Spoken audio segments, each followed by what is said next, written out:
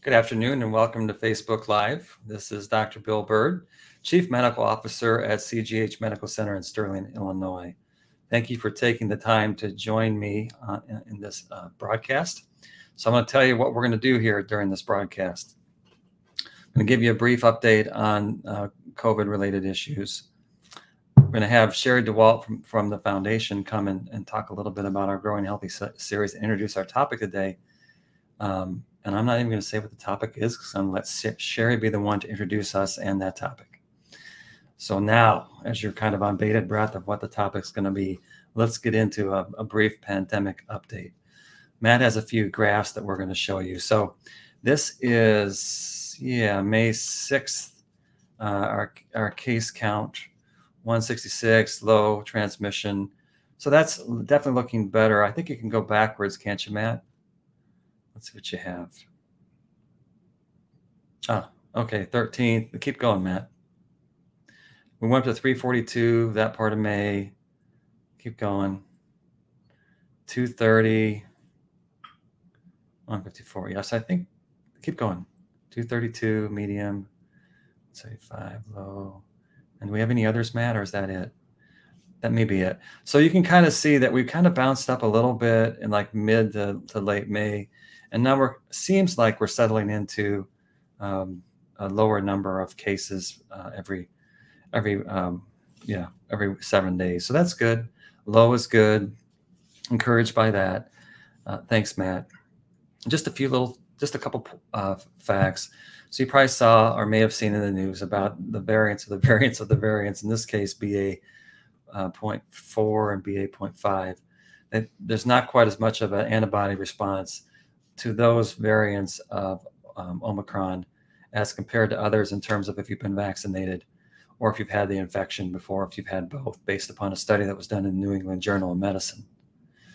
So that fits with what we're seeing. We're seeing some reinfections or people that get infected that were fully vaccinated or have had an infection from another variant in the past.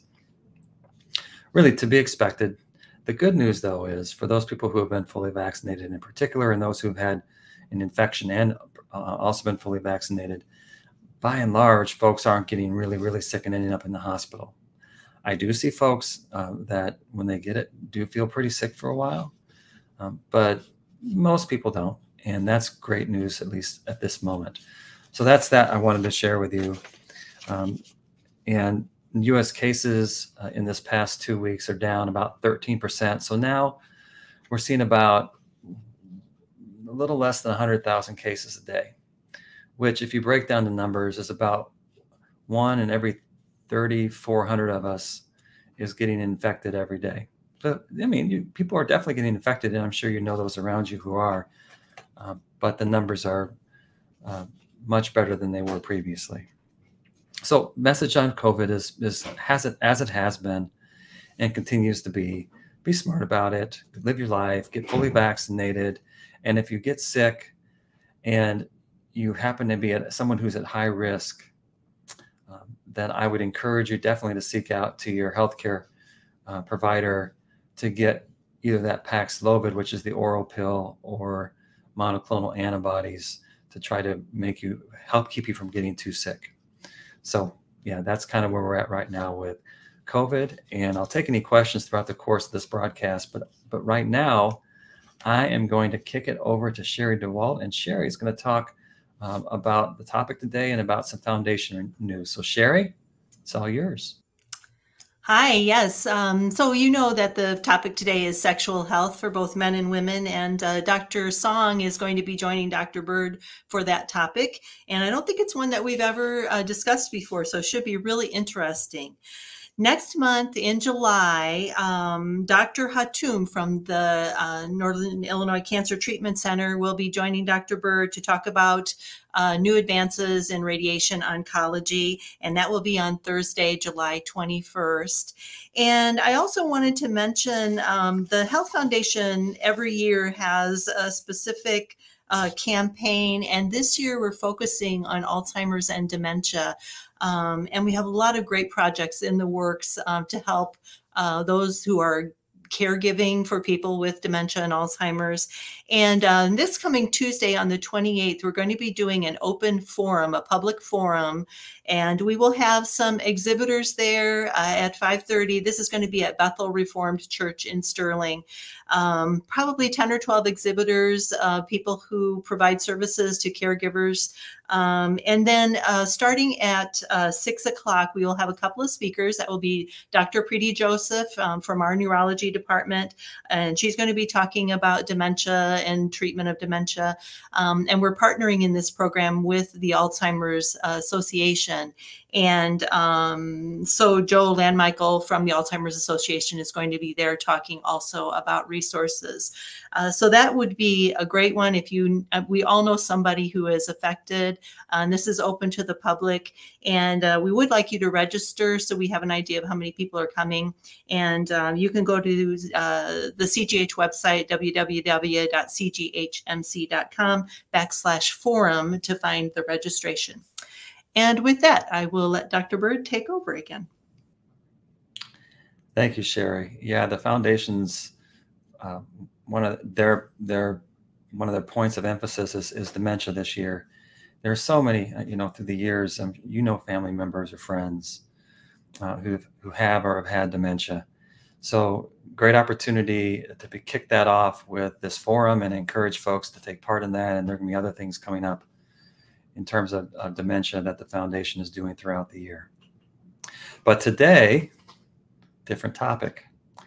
And I am so glad to have Dr. Song on again. She's one of our fan favorites to have on. Hi, Dr. Song. So this is an interesting talk, and I'm so the backstory on this, and it was that we were going to have a talk on men's health. That's how it started.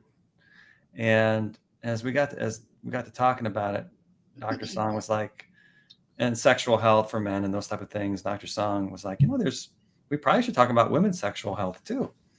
And I'm like, yeah, that's probably a good idea. So I'm excited. I'm a little anxious about this interview because this is one of those topics that it's part of life, but it's also one of those things that we don't tend to talk about a whole lot.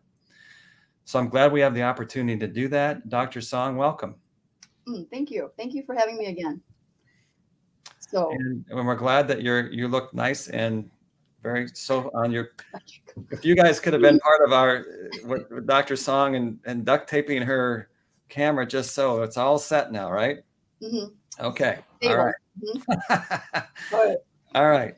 So the roadmap for our conversation today is we are going to talk about some men's health-like issues, but we're going to weave women into that conversation, and then we're also going to go into some women's. Oh, there's Marianne saying hi, Dr. Song.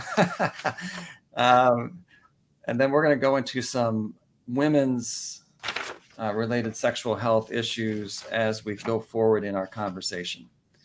So let me start with one that would kind of be typical that we'd ask, and that is, what is erectile dysfunction and what causes it? Erectile dysfunction is, I'm sorry if my voice goes in and out, but ED, or erectile dysfunction, is basically when a male cannot have an erection that is satisfactory for intercourse. So you can have like grade 1, meaning like it's very firm, but it's not as firm as it used to be, and they can still have intercourse. Or like grade 4, where it's completely flaccid and it's not erect enough for intercourse and penetration. So ED, just like all medical conditions, is on a spectrum where there's early and then there's more severe. But depending on your age, there are certainly different things that can affect men's sexual health, especially with ED. But when you're younger, it could be something with like low testosterone. It could be maybe like antidepressants. Mm-hmm. It could be something maybe like pelvic injury. When you're older, you can have things like hypertension, diabetes, cardiovascular problems. So the vessels that go to the penis are 5 times smaller than the vessels that go to your heart. And so when you have problems the vessels going to the penis, then it may foretell future cardiac problems like 10 years later. Mm-hmm. So they're all related. Diabetes is certainly a big problem. If you've had like prostate cancer and you've had a radical prostatectomy, you can certainly have problems post-surgery having erections. So there's a lot of reasons. Yeah, yeah. Mm-hmm. So it sounds like, and the treatments vary based upon what's going on with you in terms of why you have it. Mm-hmm. Yes. Yeah. And like the biggest sex organ apparently is the brain. And so if you have a male that has had some bouts of ED, sometimes it can also affect their anxiety level about the issue. And so it's not just physiological, but it can also become like emotional and psychological. Yeah. Well, that's a good segue because, I've heard it talks that part of erectile dysfunction is not just taking medication, but it's having a partner who's a willing partner and all those type of things too. Mm-hmm. So tell me a little bit about how women experience erectile dysfunction. You mean if their spouse has ED? Yeah. Yes. Yeah. I didn't word that well, but yeah, for a woman whose spouse or partner is having erectile dysfunction issues. Right. So I am like privileged in my clinic to talk about these issues with my patients. And so sometimes I hear certain vignettes that makes me kind of sad. It makes me sad because, the male comes in, he's in a loving relationship and he has ED. And then it's because of one of those reasons we just talked about. Maybe he's got diabetes. Maybe he's on 3 blood pressure medications. Mm-hmm. But then he says something like, my wife thinks that I don't find her attractive enough, or, she feels like I must not love her, or maybe even like she thinks I'm cheating on her. Mm. And it's nothing to do with that, nothing to do with the wife.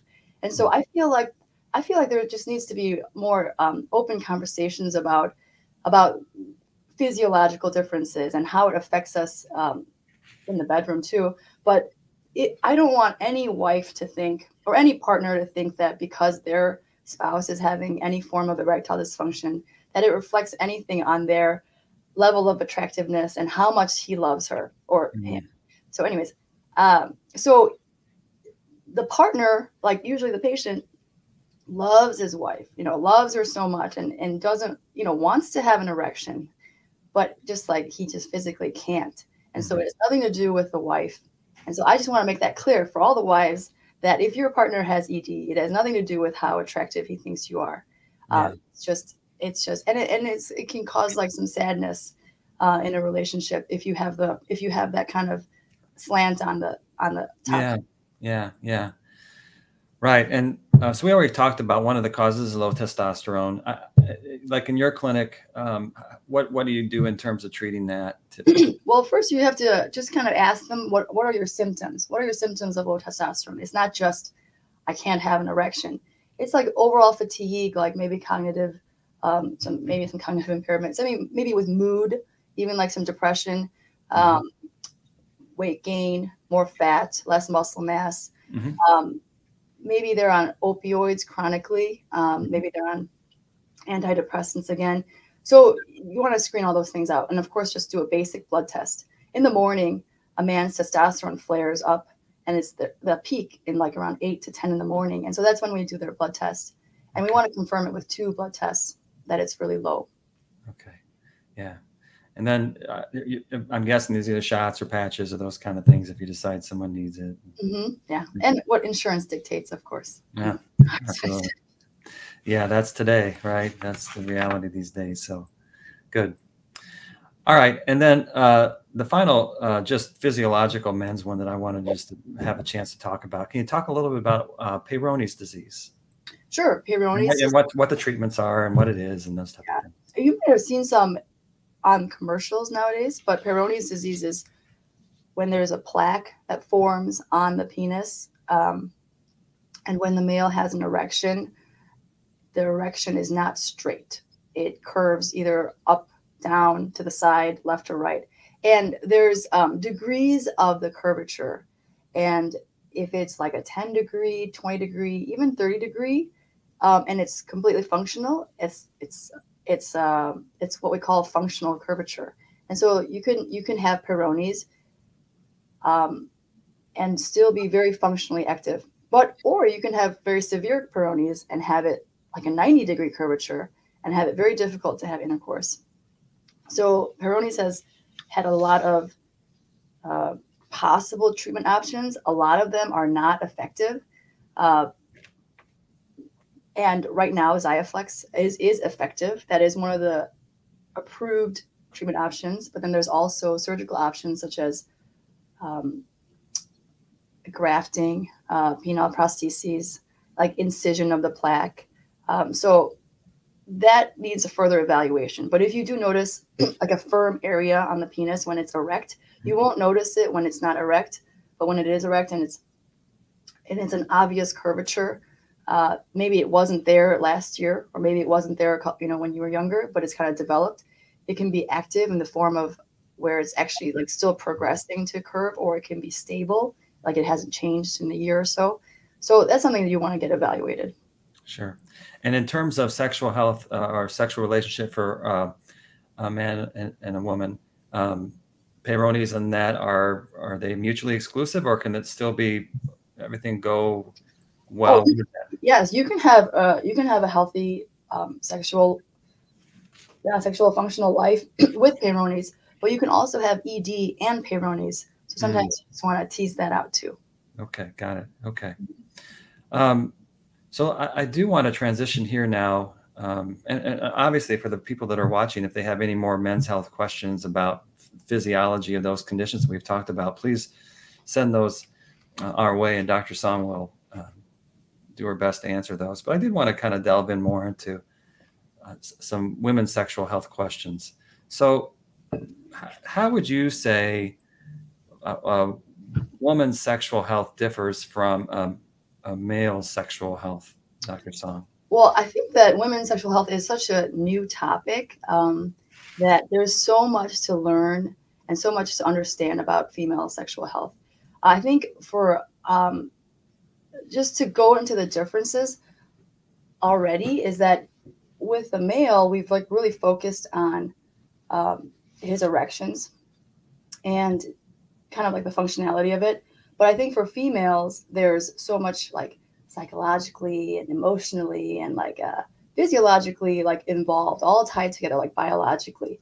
So I think the discussion becomes really unique for each woman because, maybe there are certain differences. Like, so all women vary, just like we all vary for all other tastes. Some people like spicy foods and some people like really bland foods, right? So anyways, I'm just saying this is another topic that everything varies. And certainly like when people ask like what's normal, it's kind of hard to answer because every couple is unique and every person's like desire level is different. Their enjoyment factor, their arousal, their history. Sometimes, in my clinic, unfortunately, I hear a lot about female sexual abuse, some kind of previous past. So there's like so much involved with female sexual health. But I want to cover like just some basics that are kind of exciting to share too. So I got introduced to this topic just maybe not even 2 years ago. I was at a female urological conference during the COVID time on Zoom. And one of the doctors, Kelly Casperson, big shout out to her. She gave us this lecture about female sexual health. And there was so many things I learned that 20-minute lecture that I was shocked that I never knew before. So I thought that was such a great topic. And what are some of the things that you were like, oh, really? Okay, so let's start with the anatomy. Is the clitoris. The clitoris is 1/8 the size of the penis that you can see. But there's so much more of the clitoris that you don't see that I was actually really shocked. Let me see. Does this work? I have a diagram here. Yep. Oh, here it is. Here's the male. So, it's opposite my camera. You're doing good. You're doing good. So this is the part of the penis that you see, right? Right. And that's the part that when it's erect, you see it's right. Erect this way, right? But there's a whole part of the penis that you don't see. And I knew about that because when we do penile prostheses and we place a penile prosthesis, we implant it all the way to the hip bone. Yeah. So where you sit, those sit bones. Yeah. And so I realized, wow, half the length of the penis is actually hidden inside the male's pelvis. And that's actually the anchor that brings the penis up. Okay. Because if you have a stable base here, then the erection goes, upward. Base. So that's called the crura, like the legs of the penis. It like goes from the, the head all the way to the hip bones. And now analogous to that. There you go. All right. Yeah. It's obviously the clitoris is smaller, but it's right here. And amazingly, it has double the nerve endings that a penis does. But I always just kind of thought of it right there.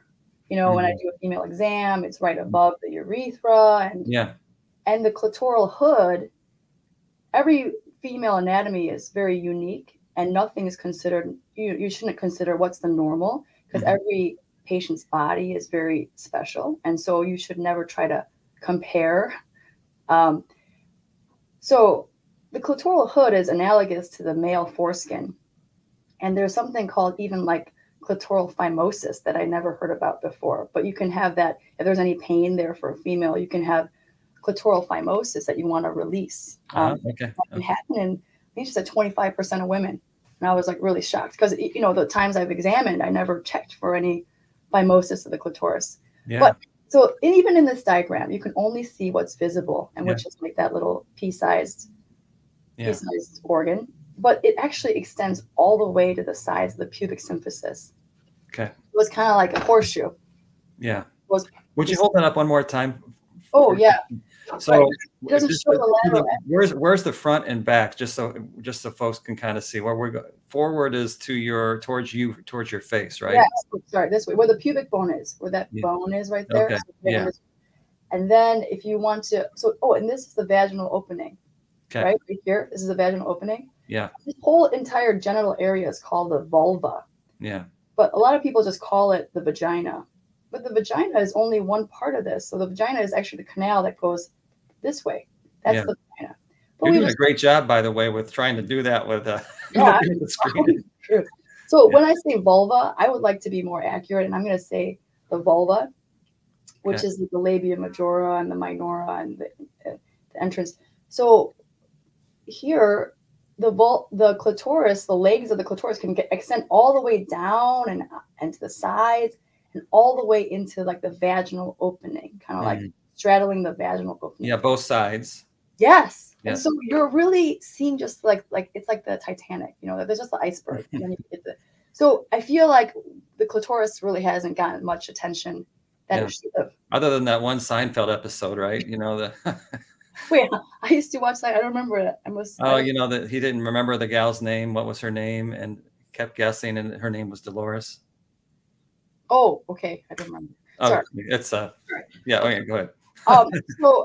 So that's number one. So the penis has many jobs. It's got to urinate, it's got to ejaculate, it's got to have an erection. But the female clitoris only has like one job, and that's just pleasure and like sensation. And I feel like even just talking more about just the female, like what gives women pleasure, is a really good conversation to start having, and not just talking about the erection. Sure. So can I just segue into my own little... Fire away. Okay, so from there, I was really shocked about all the media misinformation out there. So the speaker, Kelly Casperson, and then she recommended 4 books, and I have one of them right here in front of me. This one, I really recommend this one, Come As You Are. Mm-hmm. So they talk about the media message that we get, the medical message that we get, and then the moral message that we get, like we as in men and women. But I think women are more sensitive to it maybe. Mm-hmm. But you always see in the media like intercourse as penis and the vagina kind of intercourse, right? And then you think about like you think about how in the media you think, okay, well, they're having great sex because they're both orgasming at the same time, right? That's kind of what you see. Right. But actually, that's actually very, very far like the minority of experiences for women.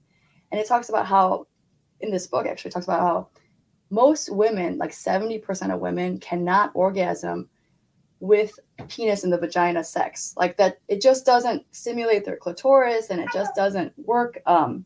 And so, but in the media, that's kind of what you're kind of held to, that standard. You think like that's just how sex should be. So when I hear like these facts about like 30% of women can maybe orgasm like that, but 70% of women, which is the majority of women, will not orgasm like that. And so there's nothing wrong with women if they can't orgasm like that. But it seems like the message is, hey, you should be able to have sex like that. And you should be able to have this kind of like media sex, which is, I think, completely like unhealthy for a lot of people. I don't think it helps anything really. And one more thing is like the porn industry. I don't know much about it, but anyways, they digitally enhance the vulva and the vagina and the clitoris, or I'm not sure what they do, but apparently, like, you don't want people seeing these media images and thinking that that's normal, because they're kind of digitally enhanced. Okay. Oh, and of course, like, not that porn is any standard for anybody. Like, I'm sure I don't know, it's just not even the normal person, but those media messages, totally incorrect and wrong, I think are very harmful for people's like sexual health, because they should know that that's not normal, and they should know that that's not the standard, and that with a lot of sex researchers and sex therapists and like that kind of field, they've kind of talked a lot about more specifics that help us kind of debunk a lot of myths. Yes, that the media kind of keeps going with.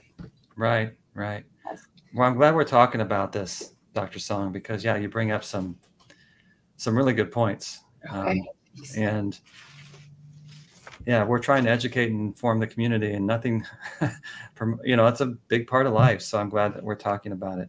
Let me ask you something about just like menopause, but what have you learned about menopause and how that impacts sexual health for a woman? Well, I can't speak expertly on menopause. I would defer that to my gynecological colleagues. Yeah. But when you have menopause, you certainly have a lot of loss of estrogen, and you have vaginal dryness that maybe you didn't have when you were younger. So vaginal dryness can really impact the comfort of the experience.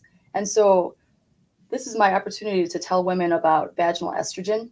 And so they like to promote, like, any woman over the age of 50, vaginal estrogen, which is a topical like little cream, would be very beneficial. And so like women have eye cream and face cream and hand cream. Now we just have like vulva cream basically. But so it helps to like lubricate, and it helps to keep the vaginal tissues healthier. So if there's any woman who's like postmenopause and feeling like they've got some changes, they can certainly talk to their doctor about vaginal estrogen. Yeah. And what I've read about that, I don't think it really increases your risk of breast cancer or anything like that. It's a small enough dose that it's mainly helping out with your vagina. Right. There was it's nothing to the dose of oral estrogen. And even when you're on oral estrogen, you should also be on vaginal estrogen, because your oral estrogen can be taken up in other parts of your body, like your bones, your brain, your other places. And the vagina will be like the last place it will go. So you don't want to, you don't want to leave out the vagina. So you want to have direct local cream. And that's why topical vaginal cream is more effective in that location than oral estrogen. One of the things that we kind of had a conversation before we have this interview. And one of the things that you and I were talking about was something called a desire mismatch in relationships. Mm-hmm. You want to talk about that a little bit, Dr. Song? Yes. Okay. So, of course, in my clinic, I hear it a lot. Like, the guy wants to have a lot of sex. The woman doesn't want to have a lot of sex. And I think that's like the typical, but there are women that actually sometimes like their sex drive is higher and the male, their sex drive is lower. So I don't want to, it's not like, I mean, there's, like you said, there's a continuum of for all of us. Yeah. So it's not just that, but generally that's kind of what you hear, right? Yeah. So when you have somebody with high desire and then you have somebody with low desire, our cultural understanding is, oh, there's something wrong with this low desire person. But in actuality, like, no, that's not the healthy way to think about it. And when you have this desire mismatch, which I think from my clinic, I hear it a lot. So I would say majority of couples have a desire mismatch. you try to bring the desire, like maybe this high person down and this low person up to kind of meet in the middle. And I think that desire is a huge topic. And, I think if you had more partners interested in, okay, well, what makes my partner have more desire, then that's a great question to ask. Not like, why doesn't my partner want to have sex with me? Like that kind of thing. I think, so another element, another like, idea that was brought about from this book is like women have accelerators and then brakes.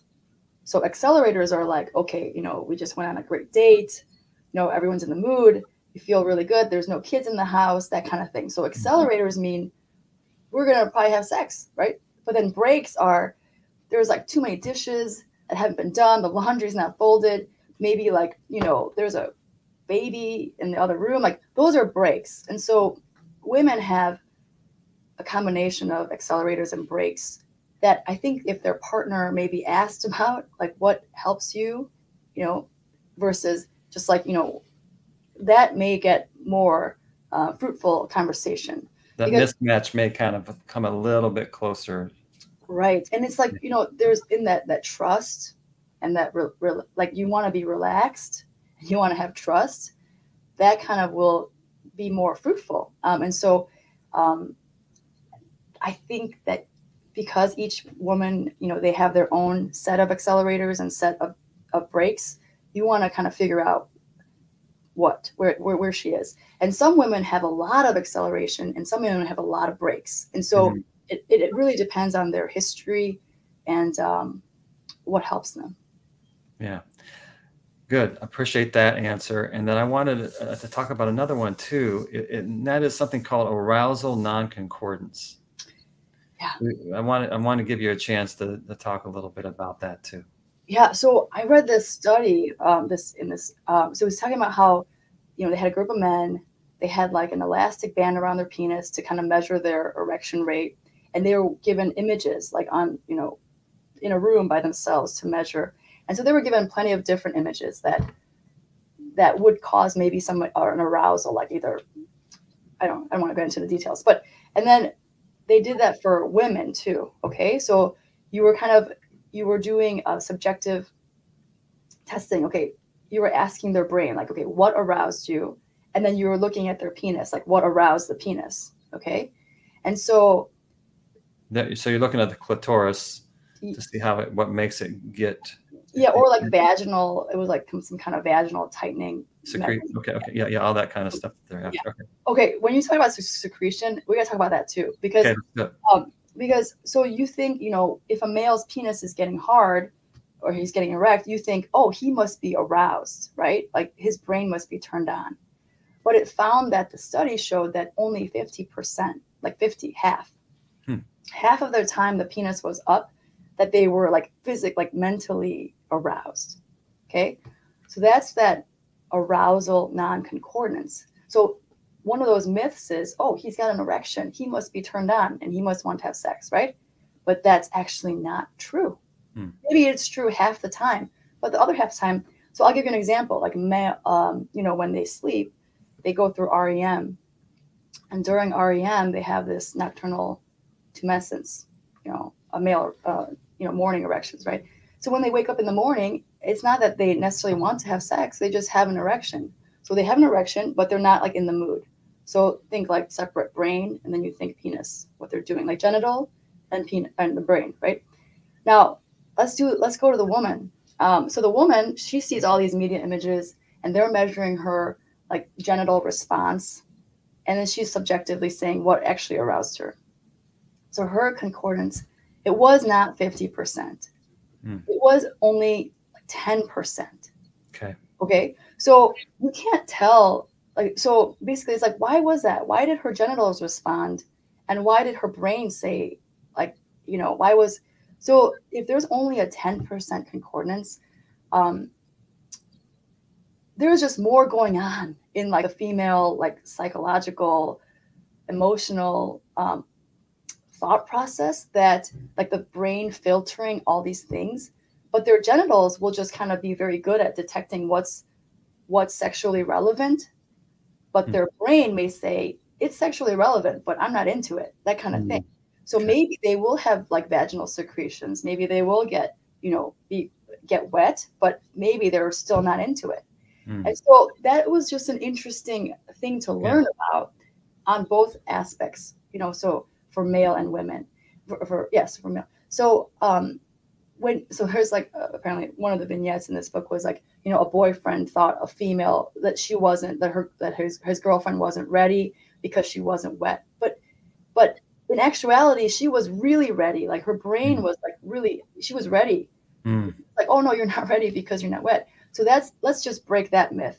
So that's the arousal non-concordance. So it's better to listen to what the female is saying to you than to gauge how she's feeling with genital response. And that's also with a male too. I guess that's for females to know, hey, if a guy just has an erection, maybe he just has an erection, not because he's. And this is another vignette was really kind of scary. Was like when you see images like that you don't want to see, like something like violent or something, and then suddenly a male gets an erection. It's not because he's turned on by it. It's because his genitals are responding to, hey, that's a sexually relevant issue, but it doesn't mean that his brain necessarily is agreeing with whatever he's seeing. So I want to, make it clear both ways. But the male generally has a 50% concordance, and generally a female only has 10%. So really, there's just like so many different levels, like the female has. She's got all those breaks going on. She's got like some filters. She's got a lot of things. Yeah, got it. Well, I don't say I got it, but I'm hearing what you're saying. Okay. Well, well, good. I'm glad we've had a chance to.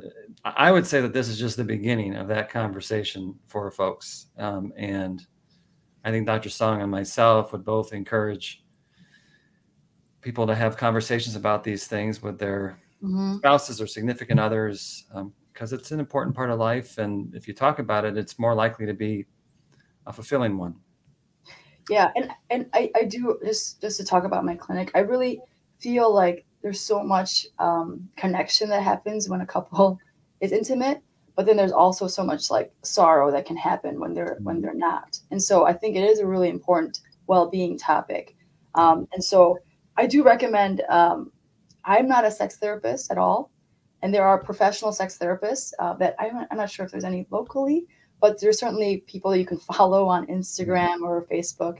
And like I said, Kelly Casperson is a really good resource. And I do recommend those books that she recommended to me. Yeah. So speaking of those, Dr. Song, we're gonna put links up to those. Okay. I don't know if Matt may even put them up now, but we definitely will have them on our Facebook Live site so that people, if they're interested in exploring this further, can look at that, can access that material. And I did get a chance to look at some of the stuff that Dr. Song had recommended, and yeah, it's very. First of all, that "Come As You Are" book is a good book, and then this gal who's actually a urologist herself. Yeah.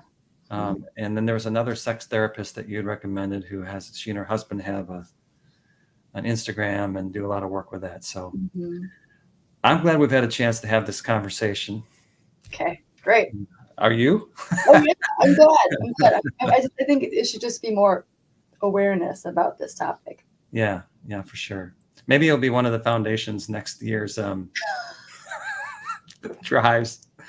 We're laughing. Maybe it should be. I don't know. Yeah, it's an important part of life too. So, sounds Dr. good. Song, as always, pleasure to have you on here, Facebook Live with me, and thank you for all you do here at CGH and taking care of our patients. You're welcome. Thank you. My pleasure. Okay. All right. So that's our Facebook Live broadcast for this week. I'm pretty sure we're coming back the first week of July, and I'm pretty sure we're gonna talk about feet with Dr. Riley. I hope I have that right. Anyhow, we'll have it posted on Facebook so you can take a look and see. Hey, thank you so much for taking the time to watch this broadcast. If you found it informative or helpful, I encourage you to show it, to share it with those that you know. And I also just wish all of you to have a healthy and a safe couple weeks. and I will be here on Facebook Live soon. So until then, thank you and goodbye.